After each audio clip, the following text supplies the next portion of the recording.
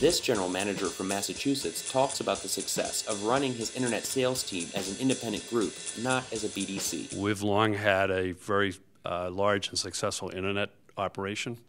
We actually operate our internet sales department as really a dealership within a dealership.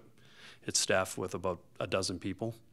It's not run as a BDC. It's run as a cradle to grave operation. So our internet salespeople take people from initial inquiry and right through appointment setting, fact finding, demo the cars, sell the cars, deliver the cars.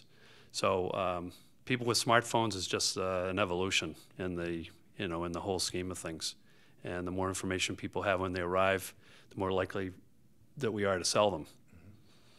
And what we're finding really more today than ever before is that the selection process is pretty much made down to the dealership level by the time they arrive. So a customer may start out early in his process thinking about whether he's going to buy a Toyota or a Honda or a Nissan or whatever.